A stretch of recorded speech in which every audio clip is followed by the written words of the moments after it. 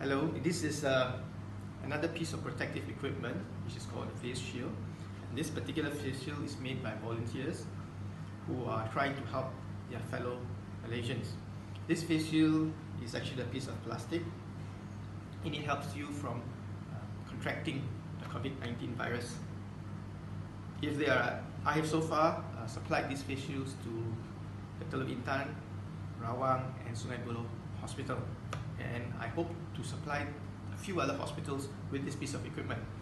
If I have additional stock, I will also be able to distribute it to other frontliners. Inilah cara pemakaian face shield.